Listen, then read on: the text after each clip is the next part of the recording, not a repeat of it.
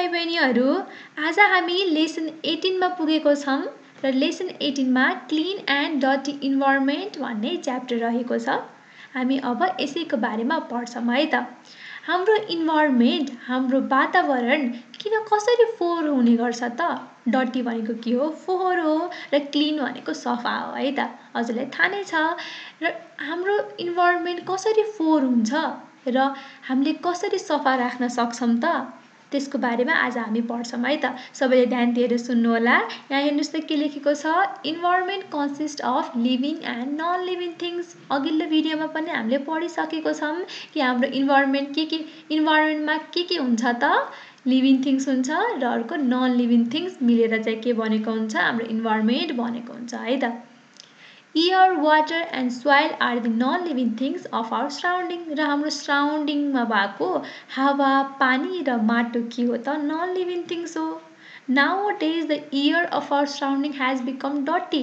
र आजभोलि के हुन्छ त? हाम्रो सराउन्डिङमा भएको हावा एकदमै फोहोर भइसकेको छ। हेर्नुस् त कति धुलो, हामीले मास्क लगाउनु पर्ने हुन्छ, एकदमै धुलो हुन्छ है हाम्रो वरिपरि। कसरी हुन्छ त यो फोहोर? त्यसको बारेमा हामी पढौँ है। How do our surrounding become dirty? हाम्रो सराउन्डिङ चाहिँ कसरी डर्टी हुन्छ त भन्दा पहिलो पोइन्टमा छ the smoke from the vehicle, factories, fire, dust particle etcetera make the air dirty. यो भनेको के हो त? जस्तो भेहिकलहरू, गाडीहरू, हामीले चलाउने गाडीहरू र फ्याक्ट्रीहरूबाट के निस्किन्छ त? धुवाँ निस्किन्छ। हेर्नुस् त कति कालो धुवाँ निस्केको छ। हजुरले देख्नु पनि भएको छ होला, गाडीहरूदेखि कति फोहोर धुवाँ चाहिँ निस्किने गर्छ र फ्याक्ट्रीहरूदेखि पनि धुवाँ निस्किने गर्छ। त्यसैगरी आगोबाट धुवाँ निस्किने गर्छ। यो सबै धुवाँ कहाँ जान्छ त? एयरमा जान्छ र हाम्रो एयरलाई के गर्छ त? डर्टी, फोहोर गराइदिन्छ है त। कसरी हुँदो रहेछ? पहिलो नम्बरमा हामीले के पढ्यौं त? भेहिकलबाट निस्केको, इन्डस्ट्री फ्याक्ट्रीबाट निस्केको, फायरबाट, आगोबाट निस्केको धुलोले के गर्छ त? धुवाँले के गर्छ? र डस्ट पार्टिकलहरू, फोहोरले के गर्छ त? हाम्रो एयरलाई डर्टी गराएको हुन्छ है त। सेकेन्ड नम्बरमा छ people use many things and product waste. They throw waste such as garbage, plastic, paper and other things in the soil and water.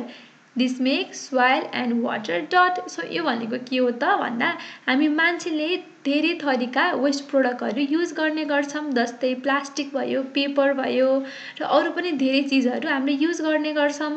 र के गर्छन् त मान्छेले भन्दा यो फोहोरहरू लगेर पानीमा हाल्दिने गर्छन्, नदी नालाहरूमा गएर फाल्ने गर्छन्, माटोमा फाल्ने गर्छन्। त्यसकारण के हुन्छ त? हाम्रो पानी चाहिँ के हुने भयो? पोल्युटेड हुने भयो, डर्टी हुने भयो है त, फोहोर हुने भयो। हाम्रो माटो, हाम्रो पानी के हुने भयो त? फोहोर हुने भयो। सो अर्को कसरी हुँदो रहेछ त? हाम्रो सराउन्डिङमा के पर्छ? हावा, पानी, मान्छे सबै पर्छ है त। र यो सराउन्डिङ त अब डर्टी भयो, पानी डर्टी भयो, वाटर डर्टी भयो, सोइल डर्टी भयो भनेको के हो त?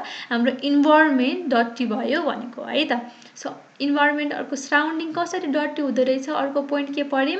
मान्छेले हामीले किनेको सामानहरू, फोहोरहरू, प्लास्टिकहरू, पेपरहरू जब हामीले पानीमा लगेर, माटोमा लगेर फाल्छौं, हाम्रो के हुन्छ त? माटो र पानी फोहोर हुन्छ है त। अर्को पोइन्ट छ many people bath and wash clothes in the source of water. This also make the water dirty. धेरै जस्तो मान्छेले नदी नालाहरू, लेक, रिभरमा गएर के गर्ने गर्छन् त? कपडा धुने, नुहाउने गर्छन् र त्यसकारण के हुन्छ त? हाम्रो पानी एकदमै फोहोर भइरहेको हुन्छ। हेर्नुस् त यहाँ बच्चा नुहाइरहेको छन्, यहाँ पनि हेर्नुस् त कति फोहोर भएको छ है पानी। सो हामीले यसरी कपडा धुने, नुहाउने गर्दा पनि के हुन्छ त? हाम्रो वाटर, पानी के भइरहेको हुन्छ? फोहोर भइरहेको हुन्छ है त। अब चाहिँ हामीले हाम्रो इन्भाइरोमेन्टलाई कसरी क्लिन राख्न सक्छौं त? अघि भर्खरै हामीले के पढ्यौं? हाम्रो इन्भाइरोमेन्ट कसरी, हाम्रो सराउन्डिङ कसरी फोहोर हुन्छ भनेर भर्खरै पढेको थियौं। र अब चाहिँ हामीले आफ्नो इन्भाइरोमेन्टलाई, सराउन्डिङलाई कसरी सफा राख्न सक्छौं त? त्यसको बारेमा हेरौँ है। How do we keep our surrounding clean भनेको छ। नम्बर 1 मा छ garbage, plastic and the paper should be thrown in a container or a certain place. यदि हामीले युज गर्ने प्लास्टिकहरू, गार्बेजहरू, फोहोरहरू नदी नालामा फालेपछि के हुन्छ त? हाम्रो पानी नदी नालाहरू फोहोर हुन्छ। तर यदि हामीले प्लास्टिकहरू पेपरहरू डस्टबिनमा लगेर फाल्यौं भने के हुन्छ त हाम्रो इन्भाइरोमेन्ट डर्टी हुँदैन। सो हाम्रो इन्भाइरोमेन्टलाई सराउन्डिङलाई क्लिन राख्नको लागि के गर्नु पर्यो? नम्बर 1 मा के रहेछ? हामीले फोहोरहरू जहाँ पाए त्यही फाल्नु भएन, हामीले डस्टबिनमा लगेर कन्टेनरमा लगेर फाल्नु पर्यो। त्यसैगरी सेकेन्ड नम्बरमा छ vehicle should be well maintained so that they emit less smoke। हामीले चलाउने गाडीहरू के गर्नुपर्छ त वेल मेन्टेन गरेर राख्नुपर्छ सो द्याट त्योबाट थोरै मात्रामा मात्र धुवा जाओस्। धेरै मात्रामा अघि कति धेरै धुवा गएको थियो हामीले पिक्चरमा देखेको थियौं। सो के गर्नु पर्यो त हामीले आफ्नो भेहिकलहरूलाई गाडीहरूलाई बाइकहरूलाई के गर्नु पर्यो? मेन्टेन गरेर राख्नु पर्यो है त। थर्ड नम्बरमा dust filter and the smoke filter should be fitted in the factory. This help to release list dust and smoke to the air. यो भनेको के हो त?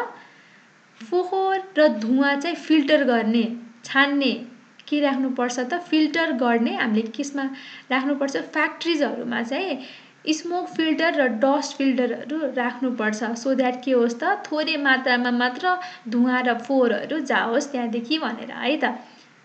त्यसैगरी अर्को नम्बरमा छ 4 नम्बरमा छ we should not bath clean and wash directly into the source of water. So हामीले कहिले पनि यसरी सोर्स अफ वाटरमा रिभरहरूमा गएर नुहाउनु भएन, कपडा धुनु भएन। धोएपछि के हुन्छ त हाम्रो इन्भाइरोमेन्ट डर्टी हुन्छ, हाम्रो वाटर डर्टी हुन्छ। र डर्टी हुनु भनेको के हो त? इन्भाइरोमेन्ट सराउन्डिङ डर्टी हुनु हो। त्यही भएर हामीले यस्तो चाहिँ गर्नु भएन है त। 5th नम्बरमा छ we should promote plantation in different place. हामीले धेरै ठाउँमा के गर्नु पर्यो त? बोट बिरुवाहरू रोप्नु पर्यो इन्भाइरोमेन्टलाई क्लिन राख्नको लागि है त। र 6 नम्बरमा छ growing different kind of plant make our surrounding air fresh. हामीले के गर्नुपर्छ त? डिफ्रेन्ट प्लान्टहरू रोप्नुपर्छ। त्यसले हाम्रो एयरलाई के गर्छ त? फ्रेस एयर चाहिँ त्यसले प्रोड्युस गर्छ है त। हामीले इन्भाइरोमेन्टलाई क्लिन राख्न हेल्प गर्छ। सो यो सबै पोइन्ट हजुरहरूले कपीमा लेख्नु होला है। अब चाहिँ हामी फिलिङ द ब्ल्याङ्क्समा आइसकेको छौँ। यहाँ हेर्नुहोस् त के छ फर्स्ट नम्बरमा? We should throw the paper in the dot dot. हामीले फोहोरहरू पेपरहरू प्लास्टिक कहाँ लगेर फाल्नुपर्छ अरे? डस्टबिनमा है त। यतिकै जहाँ पाए त्यही नदी नालाहरूमा जहाँ पाए त्यही के गर्नु हुँदैन त? फाल्नु हुँदैन। हामीले डस्टबिनमा लगेर फाल्नुपर्छ। 2 नम्बरमा छ air water and soil are the non living things of our surrounding. यसको एन्सर के भयो त? वाटर भयो। हावा पानी र माटो के हो त? नन लिभिङ थिङ्स हो है त। 3rd नम्बरमा छ we should not dot dot West everywhere. हामीले जहाँ पाए त्यही के फाल्नु हुँदैन? फोहोरहरू जहाँ पाए त्यही फाल्नु हुँदैन। हामीले जहाँ पाए त्यही फोहोरहरू फाल्नु हुँदैन। वी शुड नट थ्रो है त। यसको एन्सर के हुने भयो? थ्रो। त्यसै गरी 4 नम्बरमा छ plantation make the air pure and fresh है त। के गर्ने भयो? बोट बिरुवाहरू रोपेपछि के हुन्छ त? हाम्रो एयर चाहिँ प्योर र फ्रेस हुन्छ है त। यसको एन्सर के हुने भयो? फ्रेस। र 5 नम्बरमा छ sanitation is required for the healthy life। हामीले योभन्दा अघिल्लो भिडियोमा पढेको थियौँ कि sanitation भनेको के हो? हामीले आफ्नो इन्भाइरोमेन्ट र हामीलाई सफा राख्छौँ भने त्यसलाई के भन्छ त? sanitation भन्छ। र sanitation के गर्छ? हाम्रो लाइफलाई हेल्दी लाइफ, स्वच्छ हाम्रो जीवन गराउने काम केले गर्छ त? sanitation है त। sanitation is required। sanitation के गर्नलाई चाहिँदो रहेछ? स्वच्छ जीवन जिउनको लागि, हेल्दी लाइफ जिउनको लागि sanitation is required है त। यो सबै हजुरले कपीमा लेख्नु होला। आजको लागि यति नै। अर्को भिडियोमा हामी वाटरको बारेमा पढ्छौँ है त। So thank you.